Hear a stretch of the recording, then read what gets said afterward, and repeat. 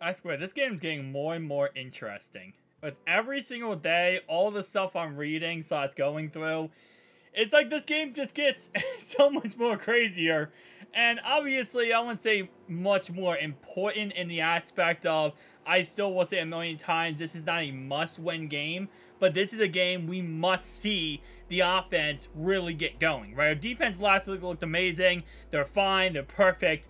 But this game, we need to see our offense get going.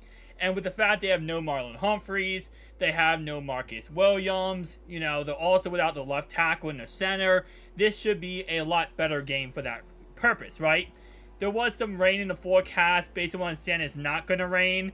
I don't know. It's back and forth. You already know weather reports. They're never accurate. They're always like, hey, it's going to snow. Next day, it's 100 degrees and sunny. So it's like, oh, it's always back and forth.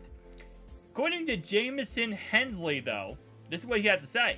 When the Ravens visit the Bengals on Sunday, they will become the first team in the Super Bowl era to face an opponent 3 times in a 4-game span, including the postseason per the NFL.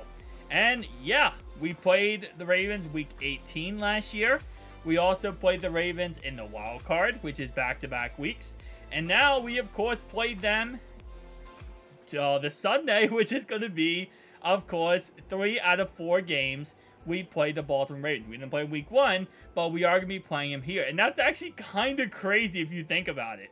I mean, to play your, not only an opponent that much, to play a divisional opponent that many times in such a small span. You know, they always make the joke like, oh, well, you know, when you're in the regular season, right?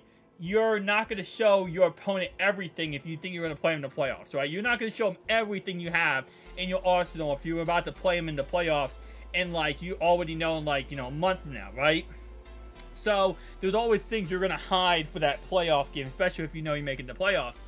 But there's nothing else to hide, really, if you think about it, because we showed everything we had. We put all our cards on the table in the playoffs.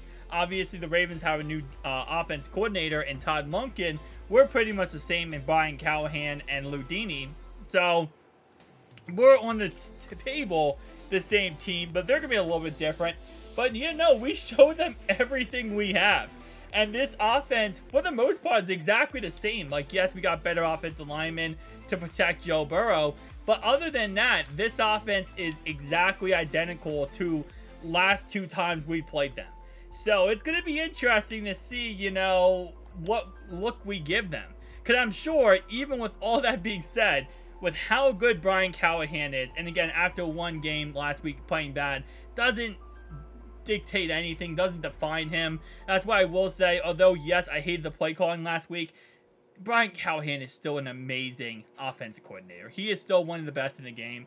I don't care if he had 1 bad game. We all have 1 bad game, okay? Well, I'm not in the NFL. But if I was in the NFL, I probably would have 1 bad game. Maybe many. Probably a lot, because, you know, your boy is, Chunky the Pig over here. But, on a real note, though, yeah, there was every single NFL player, you look back and you say, they had a bad game. Tom Brady's had many bad games, right? So, it's not, it is what it is.